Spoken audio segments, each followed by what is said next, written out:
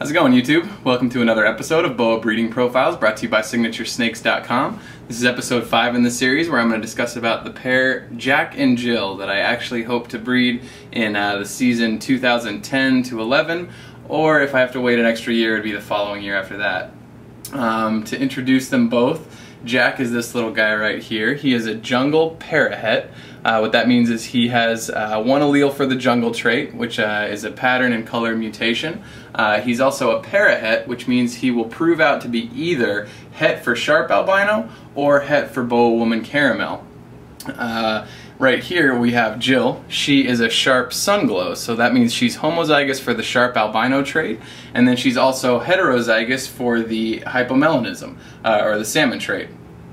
So the pairing is actually going to produce some really cool babies. What we're hoping in the case of Jack is that he proves out to be het for caramel. The reason that I'm hoping for that is because when you mix the caramel gene, one allele of that, and then one allele of the sharp albino gene, you actually end up with what's called a paradigm.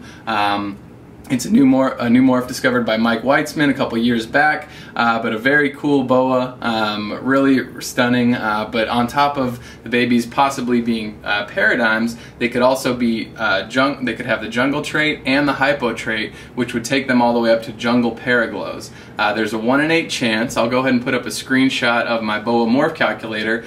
Just released a new version, but and that one actually takes into consideration these cool traits that I'm talking about here. So you can see in the calculator, there's a 1 in 8 chance of producing a Jungle Paraglow, 1 in 8 chance of producing a Paraglow, 1 in 8 for a Jungle Paradigm, also 1 in 8 for a Paradigm, and then the other half of the litter you're expecting Hypo Jungle Het Sharp, Hypo Het Sharp, Jungle Het Sharp, and then Normal Het Sharp.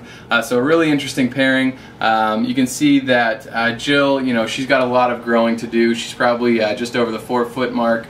I'd say maybe like 5-6 pounds, so you know, I'm not going to push her. If she doesn't go next year, it's not a problem. I'm happy to wait. I just want, you know, happy healthy parents and happy healthy babies. So you can see a very cool combination.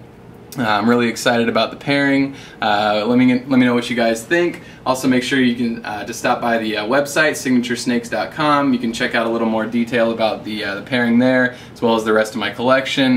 No babies available yet. We are hoping for a successful season with either 1 or 2 litters this season. But other than that, let me know what you guys think. Give me an email at info@signaturesnakes.com. When you do go to the website, though, make sure to click the link to take our free survey. It's worth 5% off any future boa purchase, up to, let's see, I think it's 350 bucks when you calculate it out for some of the more expensive purchases. But you know, it's 7 quick questions. You put in your email address and then just a couple questions about the site, navigation, content, etc. And then once you do that, we'll send you a free copy of the calculator. So, and that does work on Microsoft Excel for all Windows operating systems. It's really cool, really handy for anybody who's thinking about breeding boas and boa morphs. So hopefully you guys have enjoyed the video. Just a couple beautiful boas. Really hope that this pairing works out within the next couple years. You can see why. I mean, just, you know, whatever came out of these two would just be an amazing combo. So thanks for watching, guys. Let me know what you think, and we'll see you next time on Boa Breeding Profiles, brought to you by SignatureSnakes.com. Thanks.